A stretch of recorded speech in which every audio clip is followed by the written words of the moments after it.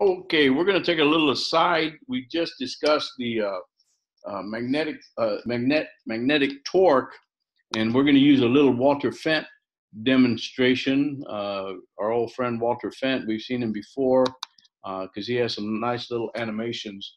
And here he has a DC motor, and if we start it, you'll see that the. If you let me pause it. If you look at the magnetic field lines are going down. You look on the, let's reset it to where, let's look at the bottom part of the, um, the bottom part of the rectangular loop. You have the B field going down, you have the current going in this direction, and you have the force out. Now let's reverse it.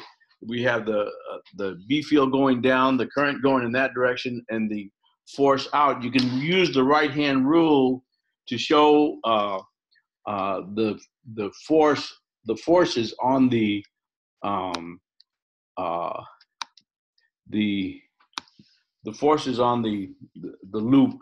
Let's start the animation, and you'll see that the split ring, during the turning of the split ring, there is no current, and so there is no force. But the momentum of the rotation takes it into the next phase, and we continue to get rotation. You can change direction.